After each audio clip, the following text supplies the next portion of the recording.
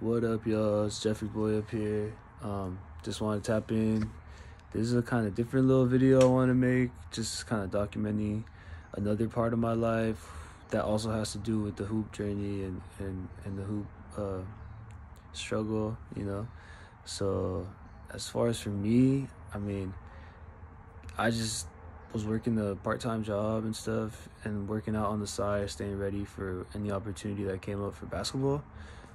But I kind of decided like I should get like a side business going or side hustle, so that way I have a little bit more time to work out and just freedom of when and where to go. If like any runs come up or whatever, I could just pick up and go.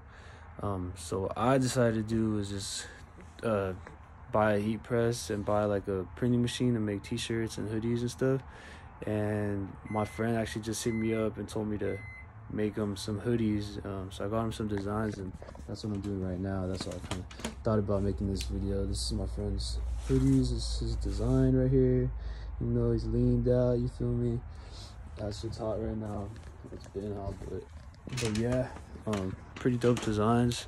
So I just wanted to say, like, everybody has their own path, and don't feel discouraged or ashamed or anything if you're not making hella bread or get your first contract. Like, as soon as you start trying to find an agent and all that, it could take a minute. At least that's my experience. Other people I know out of college, they probably went to the draft or just had a bunch of agents hitting them up to go different places. But unless you're like a D1 player or like a star, like D2 player, then that might not happen for you that way.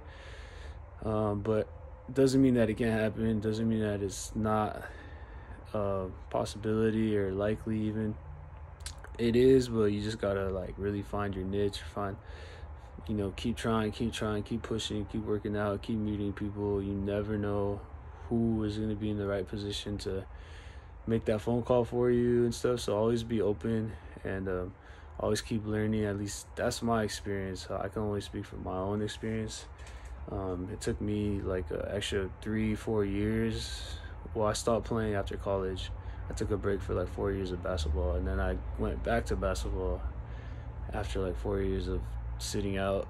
And then after that, it took me another 3 to 4 years to get my first pro look or contract, and even that was low pay. So I've just been building up since then. So I mean, at least from my own experience, it's just like you do have to work and provide for yourself if you want to keep this dream alive. So I'll just say, like, what's worked for me recently is making the side hustle happen and just bringing in some dough so I could have flexible schedule to work out, and that's what's really been important for me.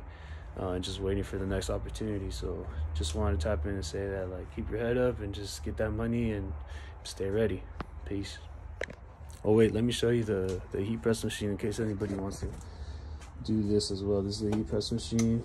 It's from Heat Press Nation. It works really good. And then I bought this little vinyl cutter. It's also from Heat Press Nation. But you can look into that a little bit more. Yeah, this is the design I made for my hoodie. This is actually a hoodie that I made right here myself. Here, I'll take a quick video of the back. And yeah, shit, if you guys want to buy one, shit, I'm gonna post a link in this video actually.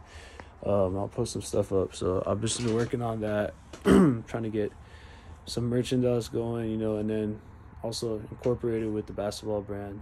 I have some cool designs. I'm gonna give you guys a sneak peek actually of this design that I made. It's like that. Boom.